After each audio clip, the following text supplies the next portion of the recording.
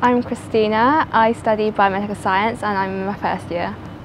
My whole clearing experience was really straightforward and simple. I didn't get the results I hoped for on results day, so I came here through clearing. Taking a gap year was an option, but I didn't really want to do that, so clearing seemed like the best option at that time. Plymouth was really helpful when it came to the whole clearing process because they answered all my questions and they were just really helpful. The student ambassador I was on the phone to was really friendly as well and super helpful, so that just made the whole process so much better. My biggest tip is to not stress out or worry about it. Have your phone charged the night before and have a device or pen and paper on hand so you can jot down any important points or any questions you may want to ask.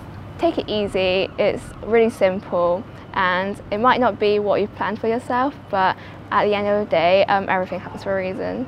On results day, just have a nice breakfast, maybe listen to some music, and just to not think about it too much. At the end, you've tried your hardest, so whatever you get, it's okay. You've tried your best, so yeah, it'll be fine.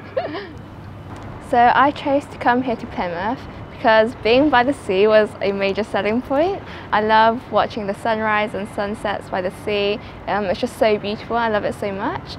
Plymouth is also only 3 hours away from home for me, so it wasn't too far and that's why I chose to come here. Even though life at university is very different from previous years, I still think it's been really good and absolutely amazing. I'm still able to go on campus for my labs and workshops, so that's been such a great way to meet more course mates, and getting stuck into societies and a community in general is really helpful for making new friends.